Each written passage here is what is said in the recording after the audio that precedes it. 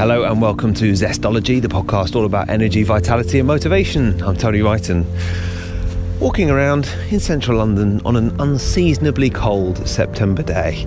Summer's just fallen off a cliff. Today's podcast is about biohacking. And when I use the word biohacking, it's often an opportunity for my mates to take the mickey out of me, which is fine. You know, it's quite easy to take the mickey out of me for various things, and biohacking is just one of them. I think a lot of them wonder, what is biohacking? And a lot of people in general kind of say, what is biohacking? And you could probably kind of search the internet for plenty of fairly fancy descriptions, but let me try with one of my own. I would say biohacking is tweaking your diet and lifestyle to kind of be the best version of yourself and feel good. How's that for a version of biohacking? Probably not technical, probably won't find it in a dictionary, but I don't think it's bad at all. And I've had quite a lot of success with biohacking, actually, from the big to the small. I mean, obviously, if you listen to this podcast regularly, you'll probably know that I had some health problems a few years ago, got a virus in the jungle and had to have a few months off work. And I think it was in no small part down to biohacking that I helped myself get better. And within that, there's kind of loads of little tweaks that I made. For example, I found out through being a bit of a geek and tracking stuff that I was just not exactly allergic, but intolerant to cashew nuts, for example, and gluten. So I just cut them out and felt a bit better. And there's been loads of stuff like that that's kind of helped me to feel good and perform at my best. More recently, I've been trying something a little bit more major, and this definitely my mates do take me the mickey out of, and probably rightfully so. I've been using the keto diet, and if that's something you're interested in, I am speaking to probably the world's biggest expert in ketosis in the next couple of weeks on Zestology, so I hope you'll listen to that one. From the macro to the micro, in terms of biohacking, it's quite a lot of fun. It's essentially kind of quite an enjoyable hobby, which I do think helps me to kind of live and perform at my best as well. And I know that a lot of people have a lot of questions about biohacking, and that is why today's guest is on Zestology. Ryan Munsey and I have an absolute biohacking geek out. And he's a good person to ask about it. Used to be a model, now he's a coach. He's on various kind of councils and boards and advisory committees, and he knows what he's doing when it comes to health and well-being and sorting himself out physically and mentally. So you can take the mickey out of me for my biohacking all you like, but I'm going to geek out about it anyway. We're recording now, so Ryan, how are you? I'm doing well. Tony, thanks for having me, and looking forward to this. Yeah, I've been looking forward to chatting to you. So look, straight away I want to ask you about men's fitness. Okay. You are one of the top fitness coaches in the world, and you featured on the front cover of Men's Fitness. You've got an interesting backstory, haven't you?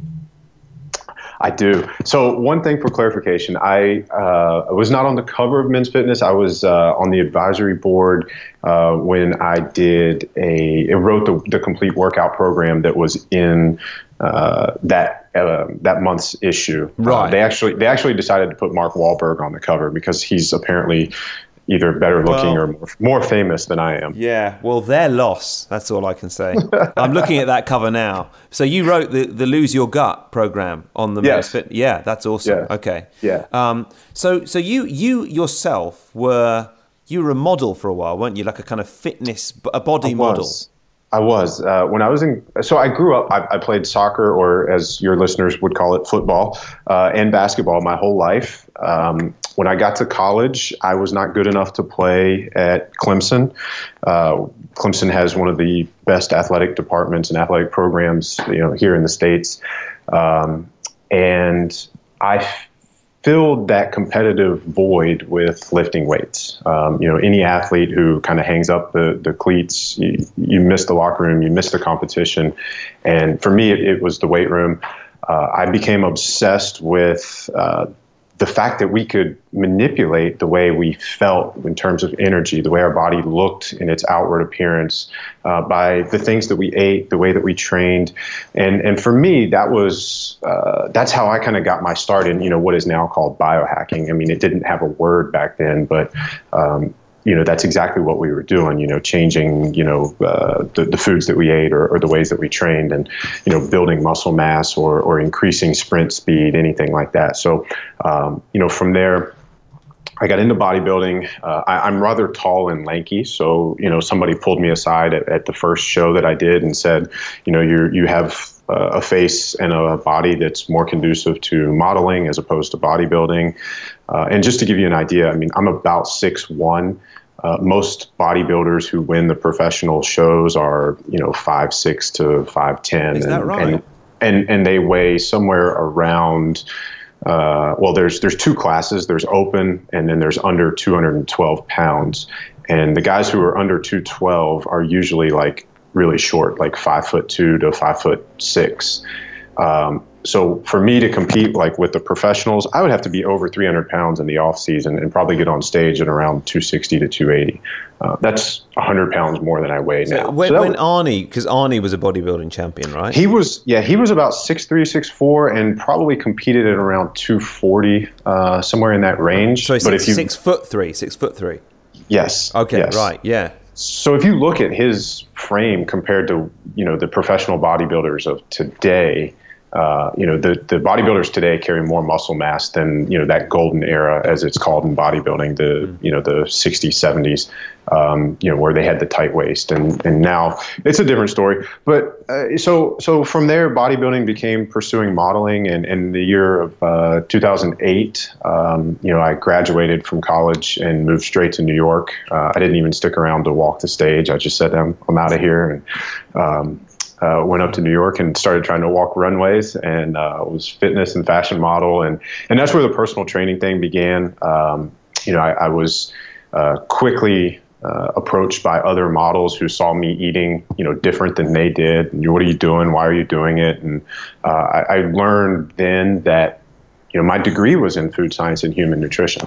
So what seemed easy to me or common, most people have no idea how to feed themselves. We know how to eat. We know how to go to the store and buy, McDonald's or go to Chipotle and have a burrito, but we don't know how to feed ourselves. So you learned that at college?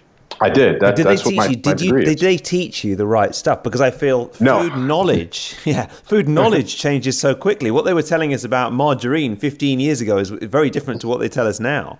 Well, and that was a point of contention for me in college. And, my degree is a dietetics degree. And had I pursued an internship after school, I could have become an RD, a registered dietitian.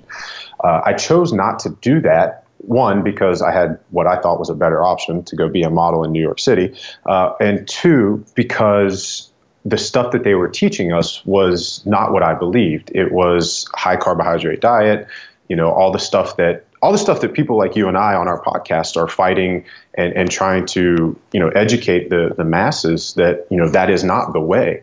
And it's unfortunate that that's what's being taught, at least in American colleges. And the reason for that is that most of those programs are funded by, big food or government, who is, funded by lobbyists for big food. No way. Is that right? Yeah, it's really unfortunate. I mean, I'm sitting in the back of class, and when I'm, when I wasn't in class, I was fascinated by this. I mean, I'm a very curious person, and I will deep dive down rabbit holes if I'm fascinated by something. And like I said, I started to realize that I could change my inputs and get different outputs. And for me, it was food and the way I trained. And in college, when I wasn't in class, I was at home and I read, there's some websites like T Nation and EliteFTS, a lot of websites that are dedicated to, men's fitness. And I mean, at the time I had a subscription to Men's Health, Men's Fitness. I read every one of those magazines every single month. I read every article on all those sites. I learned everything I could from all of the best strength coaches and kind of muscle nutritionists, if you will, as opposed to clinical nutritionists. And all the things that I was learning on there matched the things I was learning in the science courses that I took in school. So my degree curriculum was split into science courses and then your degree curriculum. So like all the science, I had to take So every you've got science the you can imagine. perfect biohacker's background, really, haven't you? Yeah. So I mean, in college, I had to take microbiology and food and dairy microbiology, and of course chemistry, biology, organic chemistry, biochemistry, anatomy, physiology, all these things. So I'm learning, how the body works. And then when I go to my nutrition classes, and they're saying, well, this is how you need to eat for this, and I'm like, well, wait a minute, that doesn't really match what I learned in metabolism class. Wow. And the things that I was reading on my own did match that. Yeah. So, that's where I really became kind of disenchanted with, the orthodoxy, right? Like the government and the my food pyramid and my plate and things like that. So here's an example. One of the classes that we had to take was called Medical Nutrition Therapy, MNT. It was a 2-semester class, so there's MNT 1, MNT 2, and we learned how to build diets for certain medical conditions, whether it's diabetes or celiac disease, anything like that. So we took, 2 semesters of that, right? And, we've already had all the science stuff. So the way we were taught in school, the average, just for a healthy person, the diet that was recommended was 60% carbohydrate, 20% protein, and 20% fat. Right, and this is the standard 2,000 calorie diet that you see on a nutrition label. Do they still teach that now? Well, it's been a few years. I don't want to tell you guys exactly how old I am. No, I don't care. It's I was in school from 2002 to 2008. So I think the answer to your question is yes, they probably still teach it that way. Yeah. Because here's the thing, academia will always have a lag time behind science. So the things that you and I and other people who are kind of pushing this wave, the science, the studies that we're reading are studies that are coming out now. And before that ever goes in a nutrition textbook or any kind of scientific textbook, it has to be peer reviewed and validated by further studies. And, then it's like, well, can we get it past the lobbyist? And is it going to get squashed by Monsanto or Kraft or General Mills? So when you think about medicine and nutrition, those two things, what our doctors of the future are learning now is based on research from years ago. Well, and I wouldn't even limit that to health. I would say all academia. Like, look at business, right? Like, business in 2017 is so different from business in 2007, right? With the advent of social media, there was no Instagram in 2007. Look at how Instagram and YouTube and Facebook have completely changed. There was Facebook in 2007, but there were no Facebook ads. Business has changed. But if you learn sports journalist, obviously that's my job in the UK. I work for Sky. You have to learn shorthand. So basically this is writing down what someone says in a series of squiggly symbols. You can just get your iPhone out and press record. Yeah. So that's my point. Academia will always lag, what the current trends are, what the current research is, and that's unfortunate. So I think the answer is probably yes. This is probably still what's taught in school. Yeah. So here was the thing. We have and first of all, this, and I'm sure you've had plenty of guests on your podcast so that your listeners even hear, like, if the average diet recommended was 60% carbs, 20% protein, 20% fat, that's not the way you talk about eating. That's not the way you eat. That's not the way I eat. Yeah. And so that was for a healthy person, right? So what we learned for diabetics, and this was incredibly important to me, I really focused on blood sugar metabolism, insulin, how it impacted body composition and overall health, because I'm the only male in my family who is not diabetic. And that was one of the things that really got me interested in all this, because I didn't want to go down that route. And, my high school basketball coach had a father who was diabetic, and, he had to have his foot amputated. And that's just always been a very, sensitive area for me. So we learned, diabetics don't process carbohydrates normally. They have an issue with metabolizing them. When we eat carbohydrates, they're broken down into glucose. That's the usable form of energy. And if you don't process that correctly, guess how our curriculum told us to change the diet for a diabetic? What would you think? I mean, what makes sense to you? Oh, I have no idea, but I dread to think. Well, I mean, so here was the solution. To reduce carbohydrate intake from 60% of total, dietary calories down to a whopping 50%. And then we were going to split the difference and go like 25% protein, 25% fat. So you have this population that does not handle carbohydrates, right? And we're going to say 50% of their diet is going to come from carbohydrates. Right. And that just didn't, I couldn't get behind that. And I was not going to go into a clinical setting and prescribe that. And, so to me, now I see this and, my wife's a doctor and, I have an idea of what's going on in the medical world. And, again, every male in my family is diabetic. I've helped a lot of people through running the gym and through what I've done, with nutrition coaching who have been diabetic. And, the medical kind of path is, take this blood sugar medicine, this pill, use diet and exercise, and you can keep eating carbohydrates. Well, especially for type 2 diabetics who, they don't respond to insulin the way they should.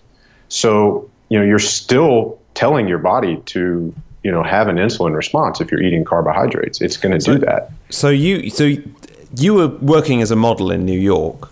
And not a lot of models were talking about this stuff. No. But all this knowledge helped you to get a super ripped bod.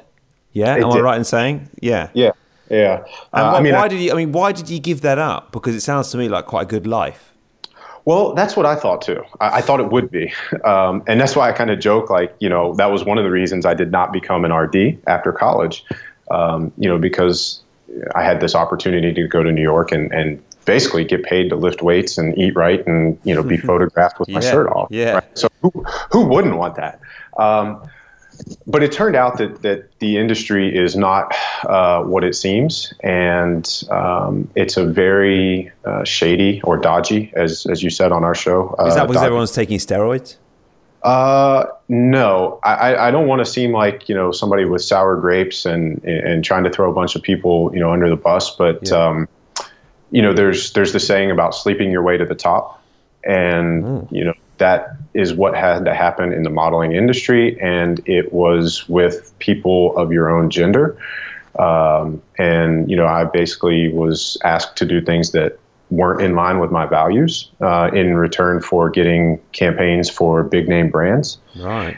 And I just didn't want to do that. Yeah. So I didn't play the game, and I didn't get the jobs. And New York City is a very expensive city. So that again, like I said earlier, that's where the personal training started, because, I wasn't getting the modeling work that, I hoped to get. So I ended up doing a lot of catering and a lot of personal training. And I stayed up there for the whole year, 2008. And then I just said, this is not how I want to spend my life. It was very superficial. It was very self-serving. And, I wanted to focus on helping other people.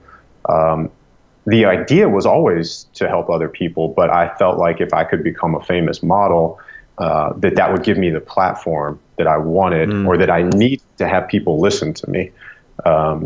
If Cristiano Ronaldo says, hey, this is what I eat and this is why, and he can back it up with science, a lot of people are going to listen.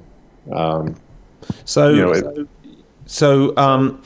I'm interested in now is, you have kind of establish this practice where you're training other people to look great and obviously feel great as well. It's not just heavy lifting and nutrition. You're obviously also quite into biohacking as well, aren't you? Trying different things. And I was hoping to have a bit of a biohacker's geek out with you.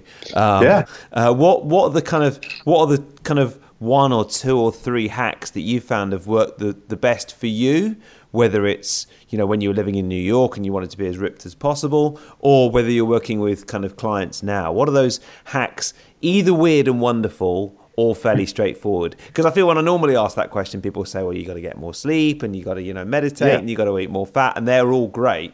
But then when I say them to other people, they're like, yeah, I was hoping you'd recommend a supplement made out of elk antler and something else, you know. So people want the exotic stuff, don't they?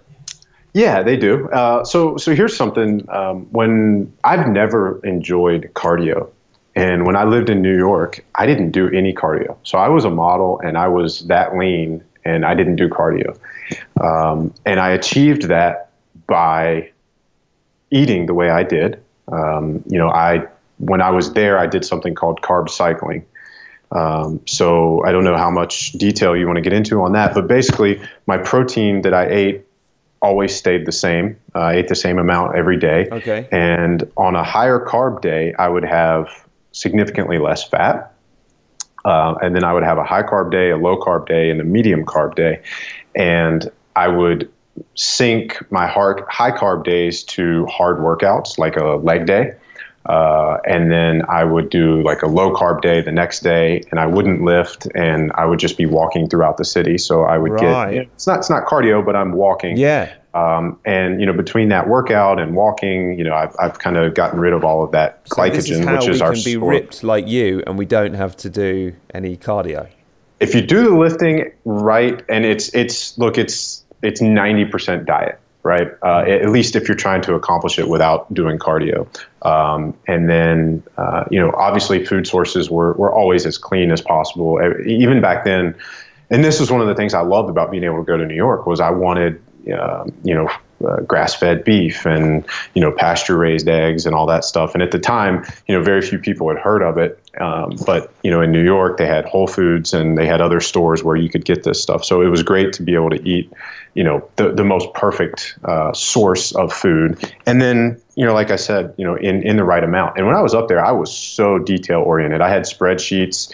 We talked about this a little bit when you were on our show. I've just been on your podcast. Yeah, I love a spreadsheet. And you've been through your spreadsheet phase as well.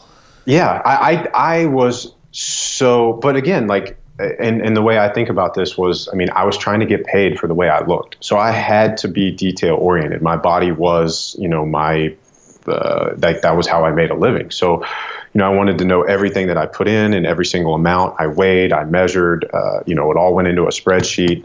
So I've been there. I don't do that anymore because I'm no longer trying to get paid for the way I look. But I definitely think that there's two things in there that, that you could pull for listeners. One, if it's important to you, measure it, track it.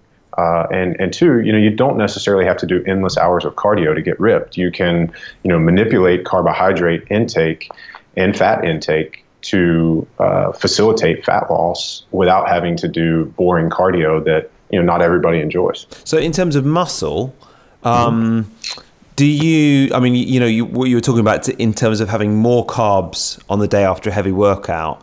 I've had a heavy workout, a weights workout today, and I got back before I interviewed you and I was absolutely starving, and there's a lot of carbs gone down today. And I think it's just because I was hungry, basically. But I don't have a particularly targeted approach to what I'm eating after I go to the gym. In general, though, is that a good idea to eat a lot of carbs? Because, people have a protein shake after going to the gym. But in general, is carbs good as well if you're trying to build muscle or tone?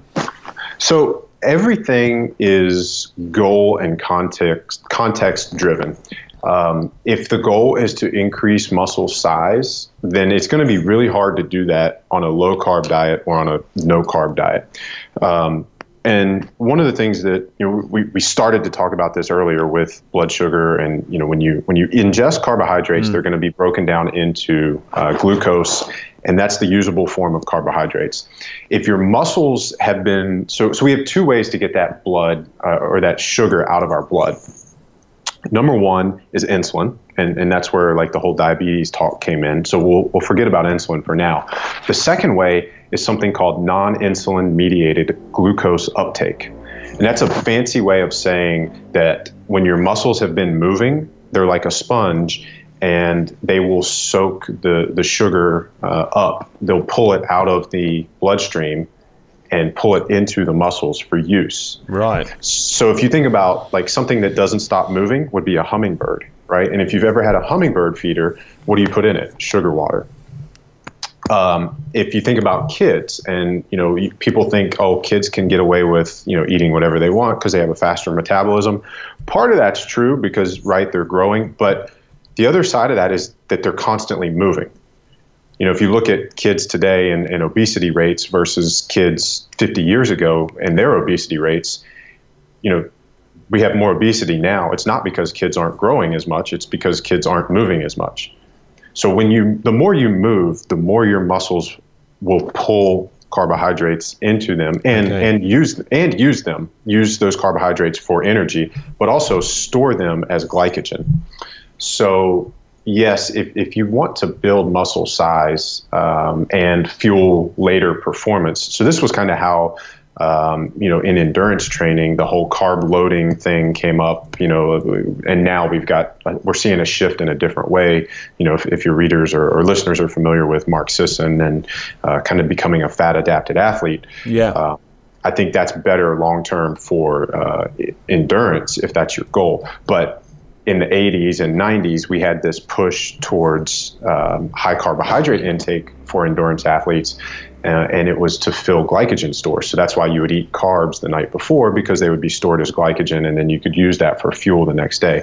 But now, as we know, in that application, you can only hold about 300 to 400 grams of carbohydrates in your glycogen stores. Now, let's call it 400 for easy math. There's 4 calories per gram. 400 times 4 is 1,600. So you've got about 1,600 calories worth of glycogen that you could store at the most.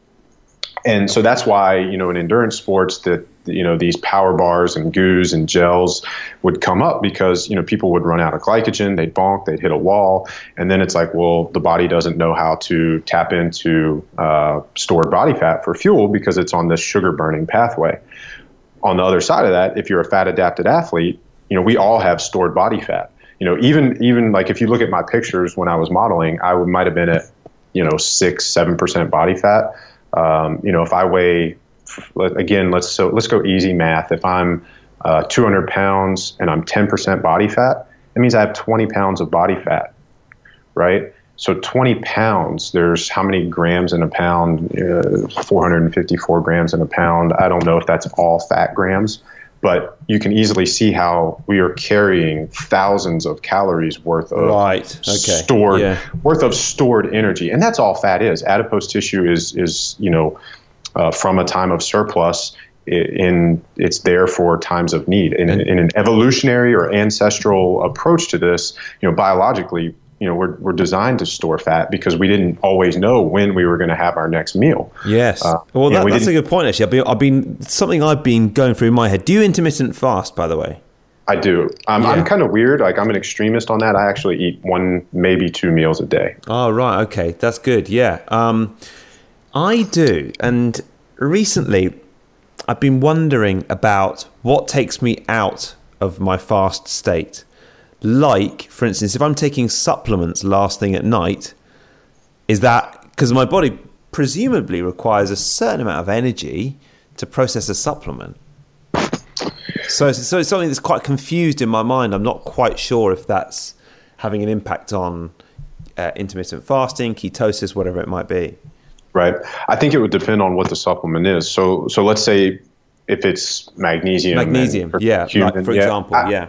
I don't think that, like in my mind, that does not take you out of the fasting state. If you were taking 5 grams of branched chain amino acids, then maybe it would. Yeah. What about, say, like a colostrum supplement, or, I don't know, a Q10 supplement sweetened with stevia or something like that?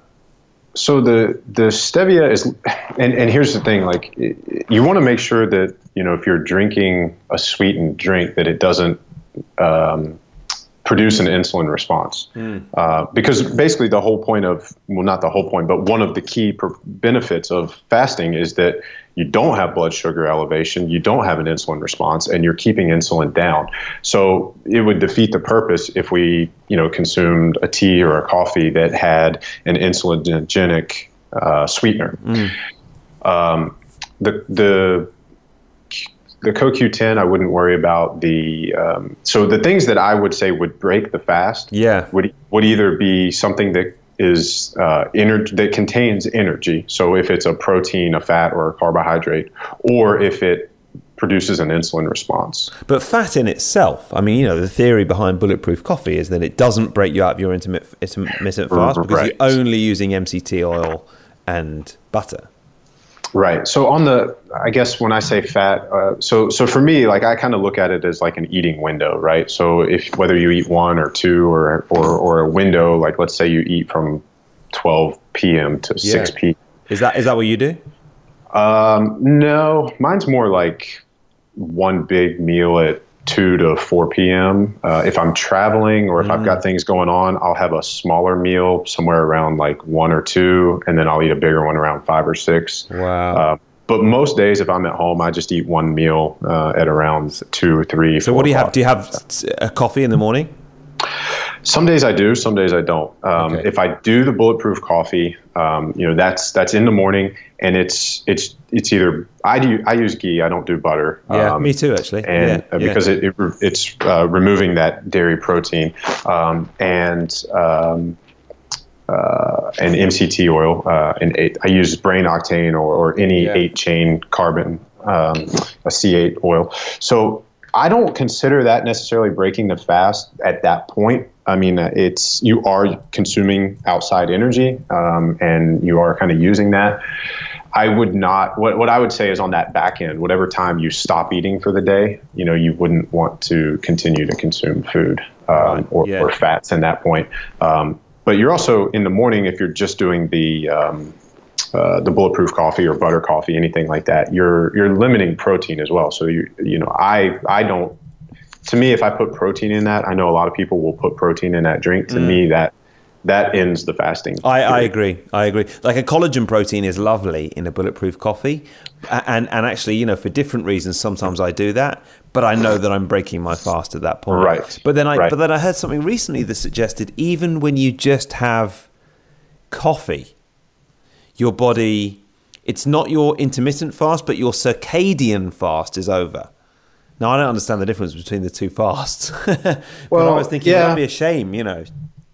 I could see that argument. I mean, the circadian rhythm or the circadian fast is, you know, that's more about our biological clock and waking and sleeping as opposed to energy and metabolism. So I could see that, but I wouldn't let that stop me from having coffee. I mean, I want to be awake. If you're awake and alert early in the day, you know, that kind of signals your body like, hey, you know, you're getting that circadian rhythm going.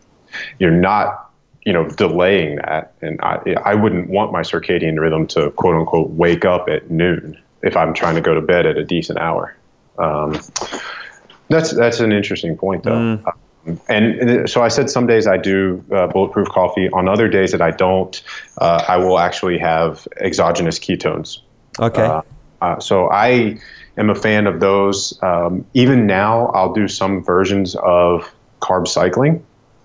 And on that time, you know, coming off of carbohydrates or like now I do fewer high carb days than I used to, you know, like when I was in New York. But I like the exogenous ketones as sort of a bridge to help decrease the amount of time it takes to get into ketosis or to kind of become fat adapted. So, you know, to have that metabolic flexibility to bounce back and forth. So what do you actually take in terms of that? I have used almost every brand that's on the market. The one that I have found the most success with is actually Keto OS, the keto operating system from Prove It. How do you know that your body's kind of operating more from a ketosis perspective when you take that? I measure it. I test my blood. Oh, you are hardcore. That's proper biohacking, Ryan. Yeah, it is. Get the old testing out. so when I wanted to start experimenting with this, it all happened actually last year for me at PaleoFX. You know, I mentioned metabolic flexibility. Are you going this year? I'm not, because I'm actually going to be over there. I'm going to be in Sweden the same weekend speaking at the Biohacker Summit in Stockholm. Are you? I am. Are you going to go to that? Cool. Well, I would love to go to PaleoFX, but I think it might be a bit of a long way considering I've just had a month off. And I'm not quite sure when this will go out, but yeah, I had a month off in January. But that conference, was that the one that was in Finland last year? Or is it a different one? It's the same group of people. So last year they did one in May. Last year it was the week before PaleoFX. It was in London. Right. So my understanding from these guys is that there will be 2 a year. The first one, which is typically going to be around May, is going to be in a rotating city. I think there's some German guys trying to get it in Germany next year. And then I think in the fall it will always be in Finland. What's it called? I'm writing this down. It's the Biohacker Summit. And they're a great group of guys. Biohacker Summit, I think I know the guy who runs it has got it. Timo Ahapulto. Right, the guy who invented the human tracker, the human charger. I don't think so, but they were there. Okay, cool. They're great guys, and they've been. Timo invented that, I didn't know. They're really cool guys. So anyway, I won't be at PaleoFX this year because I'll be at that sounds like a good excuse for me to go to Sweden. So maybe see you there. I think, come to Sweden. But no, so I ran into Dr. Mike Nelson, who is a big proponent of what he calls metabolic flexibility. He's a great guy. He's so intelligent. And, we started having this really cool kind of conversation / debate / just nerd geek out session at PaleoFX. And I said, you know what, I'm going to go home and I want to start testing all these ketones. For me, I wanted to see if they actually elevated my blood ketones. So I went out, I bought all the products, I bought a testing meter, and I just started testing my blood after I used them in the morning, I used them pre-workout, I used them in like every different application possible. And what I have found is that out of all the products, that this Keto OS is the one that elevates my blood ketone levels the most. And it's also kind of the one that I enjoy taking the most. And I have a kind of a moral issue with it because it is a multi-level marketing company. I don't particularly care for that. But at this moment, it is the best product that I've used. So I do continue to use it. And multi-level marketing company. That sounds suspiciously. Yeah. Okay. So we'll leave it at that. And but it's a good product, like I said, and so I guess that's the important thing. Yeah. So it does. And you're feeling good on it, and it's helping your kind of well-being and your performance levels and everything else. Yeah. So here's one of the things. And here's another kind of biohack, I guess. Probably. I guess this goes all the way back when I was in college. I started doing this. I started learning about the benefits of apple cider vinegar. It's great for regulating blood sugar, and it actually reduces the insulin response from a carbohydrate meal, something like 10 or 20%. Right. So would you use it on food? I used to chug. I would just drink it. Take the bottle. I would take the bottle. I would chug it about a tablespoon, and I would do that before my carbohydrate-containing meals. And so what that does is it means you process the carbohydrates, but you don't get a sugar spike from them. It makes your body more receptive to, or more sensitive to insulin, so it takes less to accomplish the same job. Okay, it just doesn't taste very nice on its own, but that's fine. No, it doesn't. But become comfortable with the uncomfortable. That's my mantra for 2017. So that's fine. Yeah. So what I eventually then I learned that drinking warm water with lemon juice in the morning helped open up your digestive system. It helped produce bile. It helps you digest more fat. So those of us on a high-fat diet, if we're not producing enough bile, then we're not getting the absorption of that fat the way we want. So, if that's you, that could be an easy hack to add lemon juice and warm water first thing in the morning. So eventually this became something that I did every single morning, and I needed a name for it. So I started calling it my detox drink. It was easier than saying warm water, apple cider vinegar, lemon juice, cayenne pepper, and sea salt. But I would do a teaspoon of sea salt, a couple dashes of cayenne pepper, and a tablespoon of both apple cider vinegar. It has to be raw, organic, with the mother, and a tablespoon of lemon juice in a cup of warm water. And that would be the first thing that I drank every morning. I've been doing that since about 2010. Right. And so I've always started my day by drinking a high a teaspoon of salt, right? And one of the things that I found, I would always do that before I drank my bulletproof coffee. And one of the things that I found with the ketones, and most people aren't aware when you take an exogenous ketone product, that it contains anywhere from 0.9 to 1.6 grams of sodium per serving, depending on the product. So I've actually, on days that I do the ketones, I don't do that detox drink, or if I do it, I don't add the salt. But I have noticed that when I wake up and I consume water and sodium, that it does help me feel awake. It, remineralizes the body. Some people have said that sodium first thing in the morning helps regulate blood pressure. When cortisol peaks, our adrenals in the morning have to kind of scavenge sodium to upregulate blood pressure. And if we take in that sodium, then we can help our adrenals with their task, and it kind of reduces adrenal fatigue. So that was one of the reasons that I started adding sodium to that morning drink. And so I have found that for me, my favorite application for exogenous ketones is to get out of bed and take them first thing in the morning, because I get the salt, I get the ketones, and I actually take a caffeinated version. There's about 100 milligrams of caffeine in there, so I get sodium, ketones, and caffeine, and nice. I'm ready to rock and roll. Yeah. Well, Ryan, it's great to talk to you and have a bit of a geek out on the old biohacking. This summit sounds good in Sweden. Well, what's the subject of your presentation? That's still to be determined. TBC. So there's so many ways that I can go with what I talk about. That's usually the hardest thing for me. I was telling somebody yesterday, I wish I could just get up there and say, all right, throw your questions at me. But no, I will talk with the folks putting it on, and we'll come up with a strategy that is something that suits the direction that they want to go, and what they most want to be delivered to the audience. So far our conversation has just been, here's the dates, make sure you block these off, save, and we'll make it happen. So sounds awesome. And let me know nearer the time. It'd be great to meet in person. What is one book that you'd recommend? And we've already talked about books on your podcast. I've gone on your podcast, and we had a good chat on your podcast, didn't we, about all kinds of things, natural testosterone sources and NLP and everything else. But you've already given me one book. You can repeat that book on this podcast or any other one. But what is one book that you'd recommend, and one tip of all the things that you've learned over your years of studying diet and nutrition and modeling in New York, and now training so many people with your own practice? One tip for living with energy and vitality. Okay.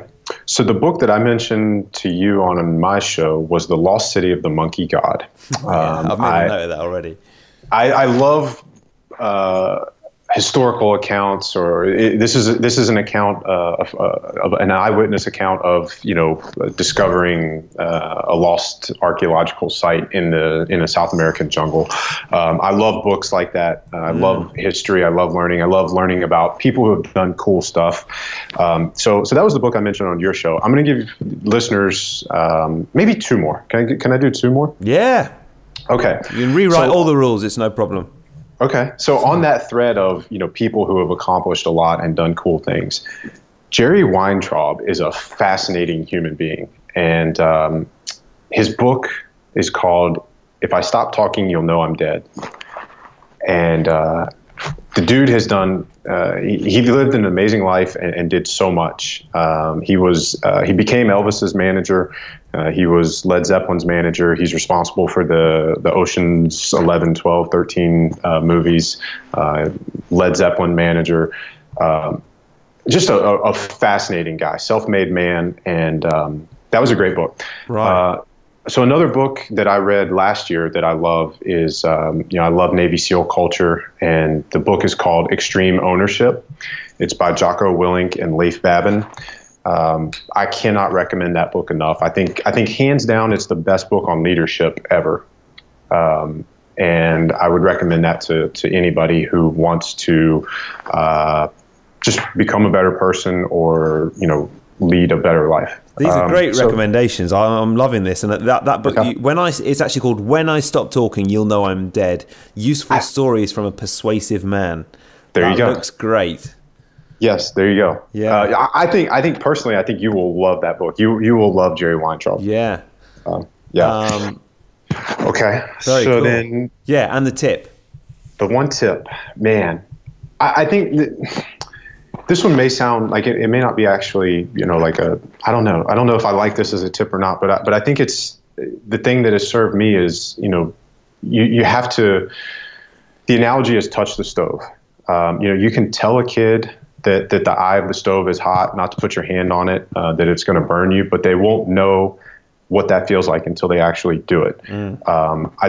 I think we all have to. I've always seen myself and my body as a lab for experimentation, and very much the way I described the ketosis stuff. I think in today's age, we have so much information out there, and it's a beautiful thing that we can educate ourselves and find so many different opinions on so many different topics. I think don't be afraid to tweak any advice that you hear, make it work for you. Find out, you have to experience this stuff. You have to do it. So touch the stove or be your own laboratory. Yeah. Good stuff. Okay. Ryan, really appreciate it. It's been cracking to chat to you. Where can people find out more about what you do and the training programs that you put together and everything else? Yeah, so right now, I host the Optimal Performance Podcast. So every Thursday, we're putting out a new episode. You can find that on iTunes, Optimal Performance Podcast. Everything I'm writing and everything that we're putting out now is under the Natural Stacks umbrella. All of our social media is at Natural Stacks, Facebook, Instagram, Twitter. The website is naturalstacks.com.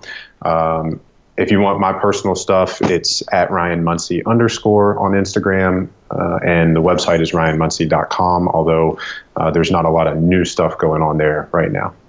No, I've had a good look at your website and I enjoyed it very much. Awesome. Well, thank you. Yeah, Ryan, thank you so much. Appreciate it. I've made loads of notes. I might have to listen back to a lot of this. Loads of notes on the things that you've talked about. And I'm going to read that book as well, which looks brilliant. It's good to talk to you. Thanks, Ryan. Oh, Tony, it's been a blast. Thanks for having me. Cheers. Thanks again to Ryan Munsey, and thank you for listening to Zestology. If you were to share this with one person, that would probably be the best thing you could do for me. So think of someone who might like a bit of biohacking. Think of someone who's not going to take the mickey out of you for it, and pass it on to them. You can press the little kind of square button if you're listening on a podcast app and just share it with anyone through WhatsApp or Facebook or email or whatever you like, and I would really appreciate that. About ketosis, now this has been quite a journey for me this year. I never thought that I'd really be interested in the ketosis diet, but I have been. And if you don't even know what ketosis is, well, you better get with the program, because that is the most Googled diet of 2017, the ketosis diet. And I'm not even doing it to lose weight or to lose the old muffin top, but that's happened anyway. I'm doing it for other reasons, to kind of get sharp, increase my energy levels, because that's the whole point of this podcast, and decrease inflammation as well. So yeah, ketosis is pretty cool, and in the next couple of weeks I've got 2 of the world's biggest experts on ketosis coming on, because, well, it's been part of my journey, so I wanted to make it part of this podcast as well. So, if you're interested and you'd like to lose the muffin top, I'll see you next week. And before then, remember to share this podcast. That really helped me out. Thanks. See ya.